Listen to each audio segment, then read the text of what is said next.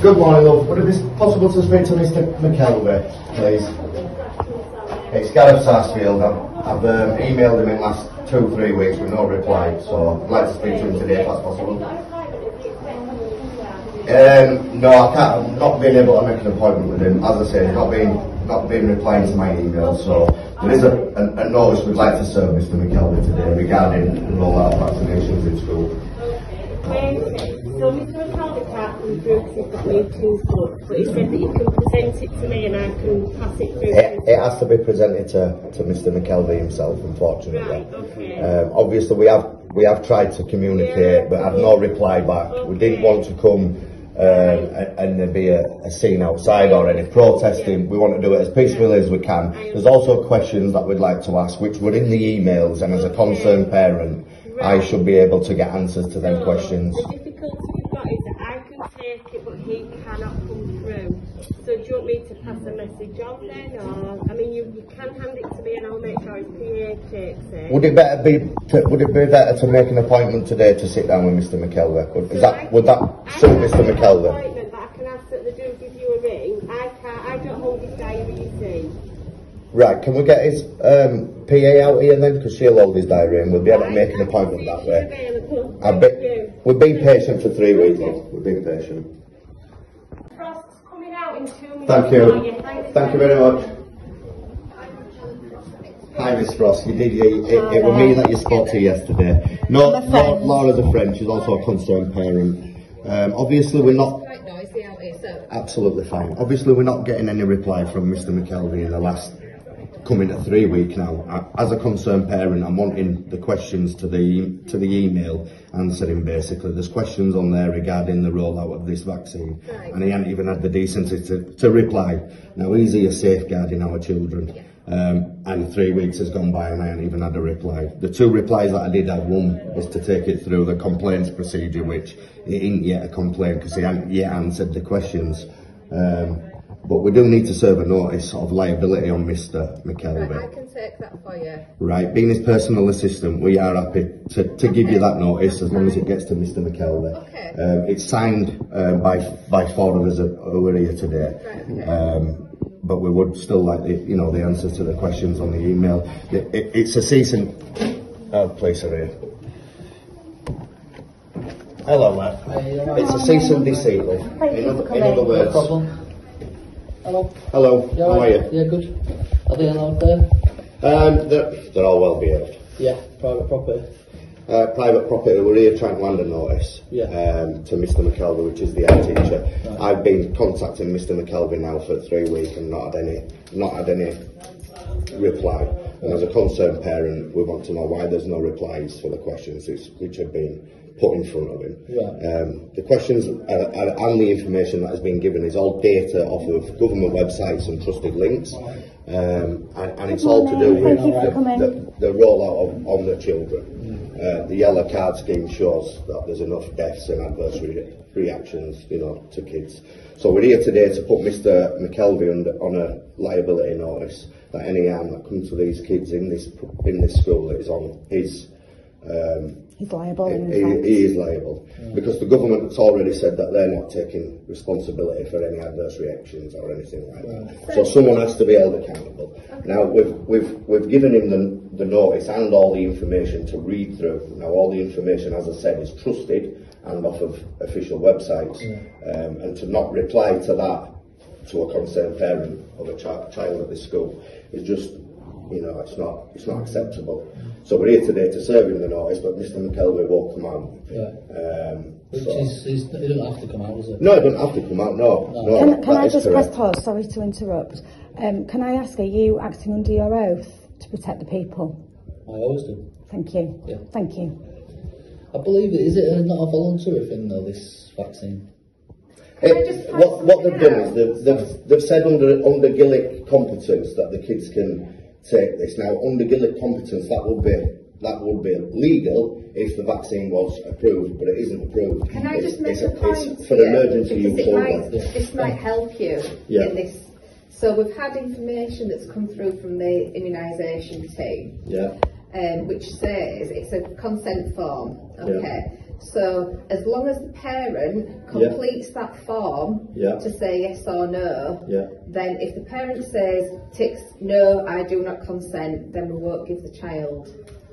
It's the problem. Thank you, we understand that. But there's parents, not at this school, but parents at other schools which are reporting that they've gone ahead and give the vaccination when they've not consented. So that then becomes a personal problem. My two kids are at this school. Yeah, so basically the situation is we will send consent forms out. If you tick to say, I do not want my child to have this vaccine, they won't get the vaccine. Thank you. That's fine, but it's still acting illegally.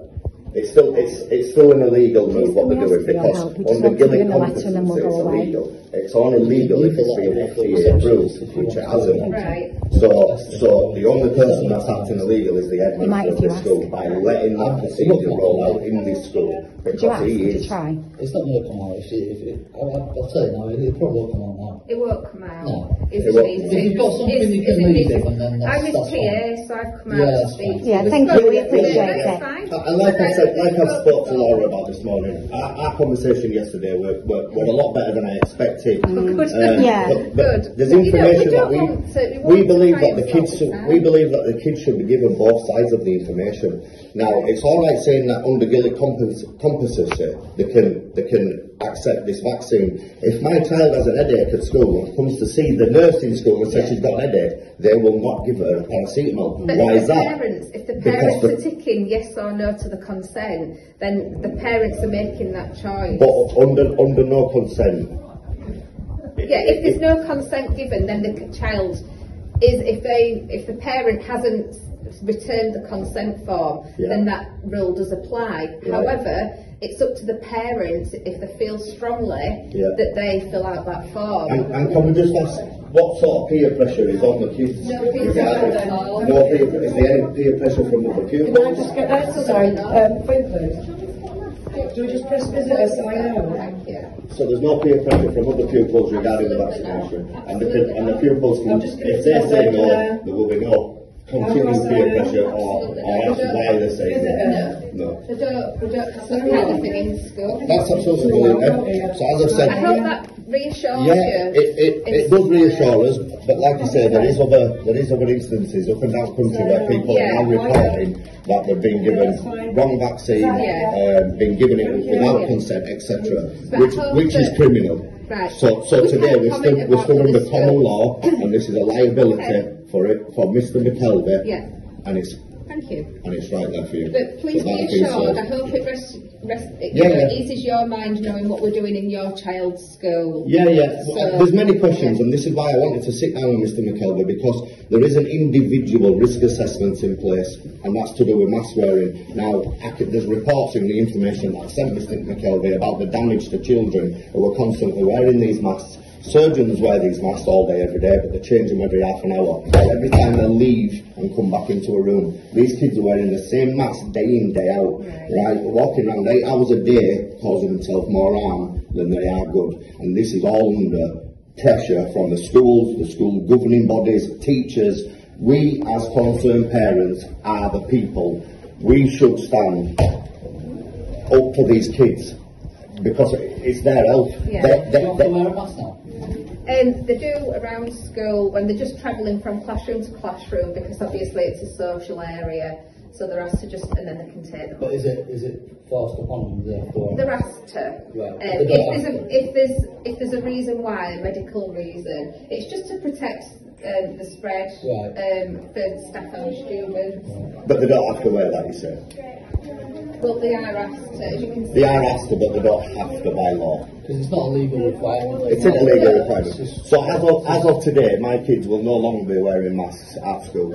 And I'd like to leave that message with you yourself, Mr. Mr. Get in touch with the year leader and let them know that. Well, I will email, but like the previous emails I've had, I haven't had much reply from or regarding the rollout of the vaccine. So if you put an email, that's absolutely your records there. I will be putting in an email, and please don't enforce that on them after I've stated that I don't want my children to be wearing these masks.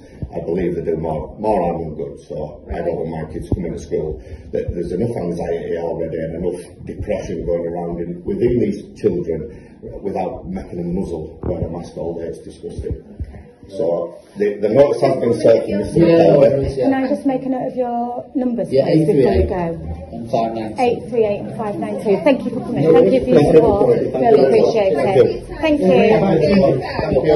Thank you.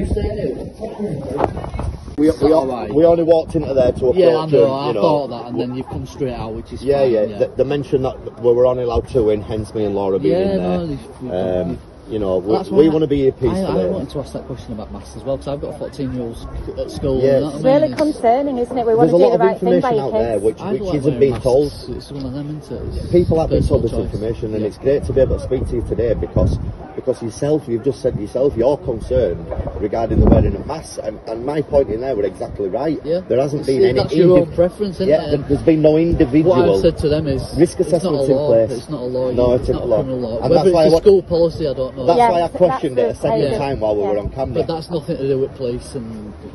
So we also mentioned that these vaccines are still in trials till 2023. They're not FDA approved. And if you go on the government yellow card system, there's been over 1,600 deaths. Yeah. And I know people who've had a stroke after they've had the first jab. So I totally understand why you're doing this. It's sinister. It's illegal what they're doing, and it's sinister. The thing is, we're not anti-vax. Yeah, that's correct. All the media are saying that we're anti-vax. We're not anti-vax. Yeah, I'm fully immunised, and even got immunised to go to Dominican Republic for the honeymoon, which were ruined by pandemic. So up to that point, I was fully vaccinated. But this isn't a vaccine; it's a gene-altering therapy, which no one's, it's never been. This is a trial in humans, and now they want to do it in children. It's going to kill kids. And someone has. If the government aren't responsible, the vaccine companies aren't responsible, the people administering it in the school, someone has, and that's why he's been left a liability notice, because as a concerned father of children in that school, I want to know what he's doing to safeguard my children. And that's it. What I have said to him is that he needs to send out some sort of blanket email to parents who are concerned about this thing.